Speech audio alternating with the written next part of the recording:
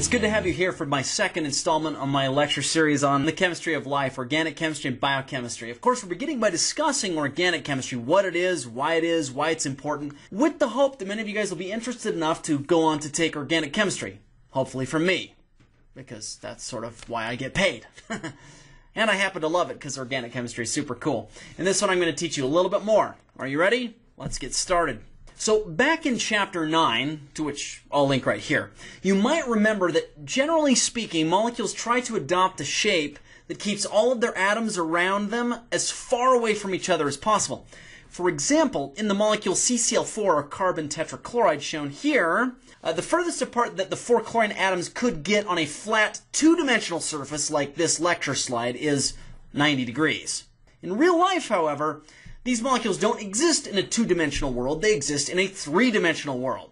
Hence, these chlorine atoms can actually spread out further apart than 90 degrees, as shown here. This shape, incidentally, is called a tetrahedron. You can see in a tetrahedron that chlorine atoms, these green spheres here, can spread out around the central carbon atom, this gray sphere, to have an angle of 109.5 degrees between each chlorine, which is larger than 90 degrees. Okay, good. So, you might also remember from Chapter 9 that these different shapes have names. The 3 shapes achieved by different carbon atoms with their accompanying names and bond angles are shown here. This is linear, that is carbon atoms that have a 180 degree angle between them. Trigonal planar, that's where the 3 groups around them have 120 degree angles. And tetrahedral, where there are 4 groups around a central carbon atom, each having a 109.5 degree bond angle between them. Give or take a little depending on the molecule.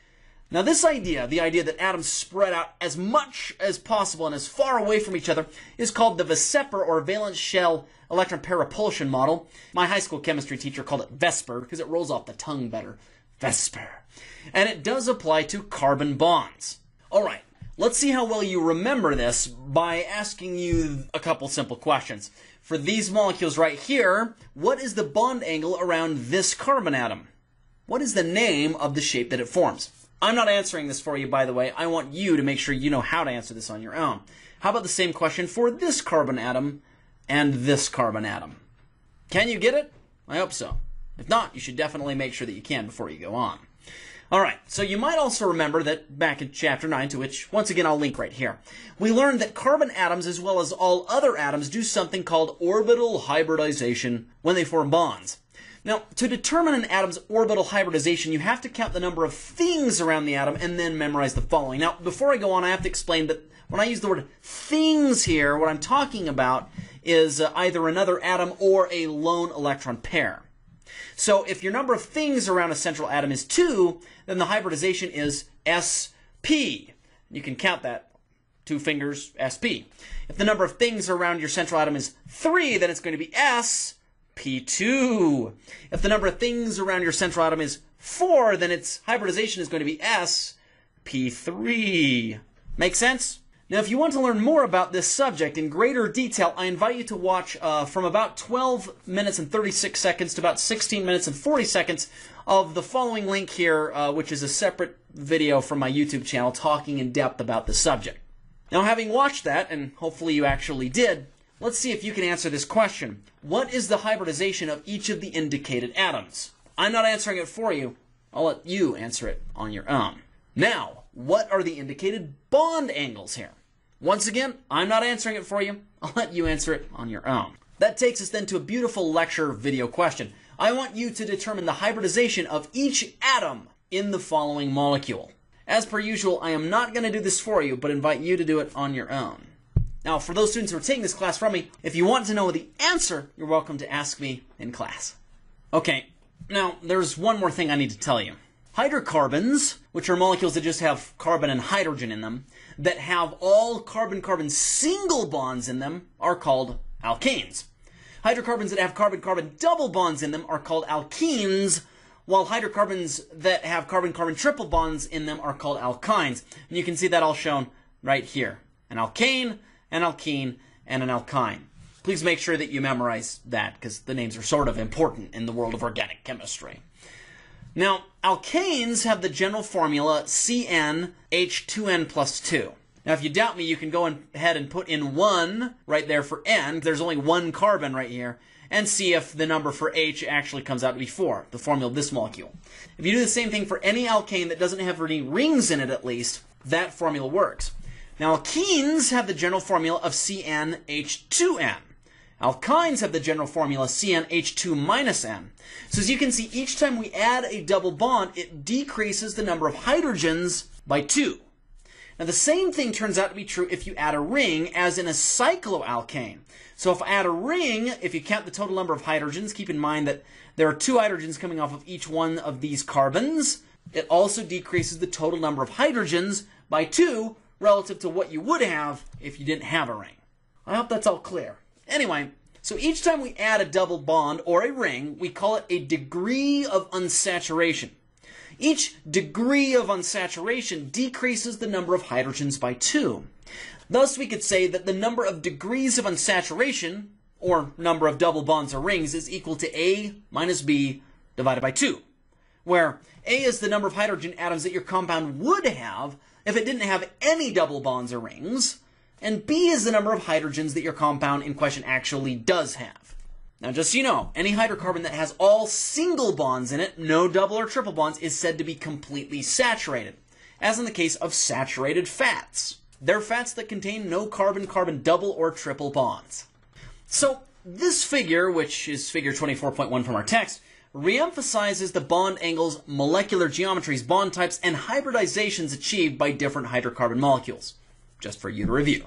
Now to another subject.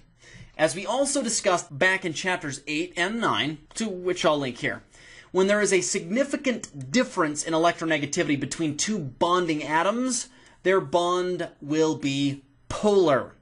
The polarity of entire molecules, however, is a little bit more complicated. An entire molecule's polarity is a product of both the polarities and the geometries of all of its individual bonds kind of together as a whole. So how do we determine if a molecule is polar or not? We follow these steps. 1. We draw the molecule's Lewis structure.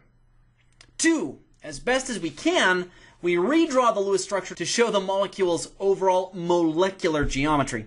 3. We draw arrows between every single atom in the molecule going from the less electronegative atom, A, to the more electronegative atom, B, in each bond, like this.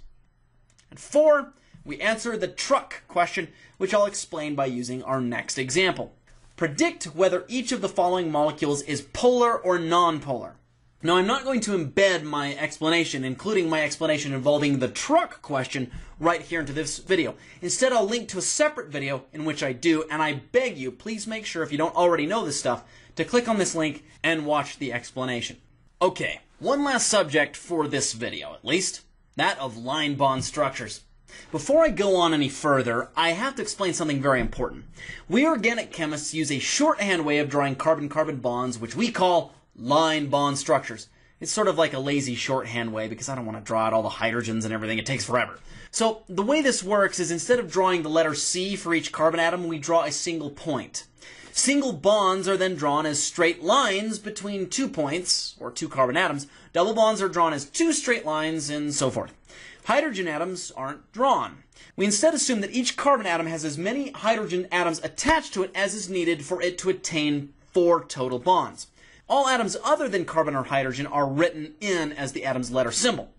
Jokingly, an old organic chemistry professor of mine in grad school once said that to be an organic chemist, the only skill you need is to be able to count to 4.